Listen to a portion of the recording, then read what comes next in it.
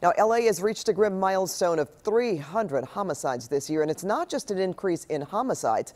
Violent crime is up throughout the city. And as CBS 2's Rachel Kim shows you tonight, the chief and the members of that community are pleading for help to stop the violence.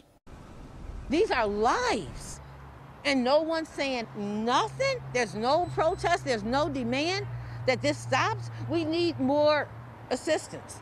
LaWanda Hawkins' only son, Reggie, was murdered in 1995, and his killer has never been caught. She turned her pain into purpose by co-founding the group Justice for Murdered Children. She's speaking out about the current surge in violent crime in the city of Los Angeles, which the LAPD says just marked a milestone over the weekend. 300 homicides so far this year. It's a number they haven't seen in over a decade. We can't allow you to continue to allow our kids to just be slaughtered like this. We're seeing street gangs and street violence many times over little petty matters and just the sense of chaos that is in some of these communities. LAPD Chief Michael Moore says most of the violence is happening in Central and South LA. He believes the crime spike can be attributed to the loss of jobs, despair, and the fact that many students are not in school. We're having 4 shootings per day, and that number was in early part of this year was 2. Chief Moore addressed the ongoing cuts and downsizing in the department's specialized divisions.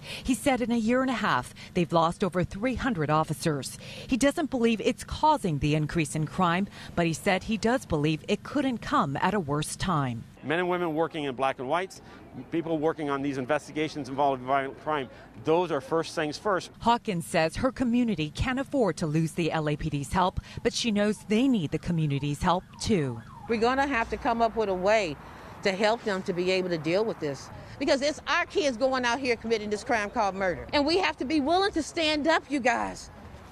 You got to be willing to stand up, and you got to say so-and-so committed this crime. Chief Moore also said policing isn't the only answer, but he promised that the LAPD is going to use every resource to be on the streets, solve these crimes, and pursue justice for the victims and their families. Reporting from South LA, Rachel Kim, CBS 2 News.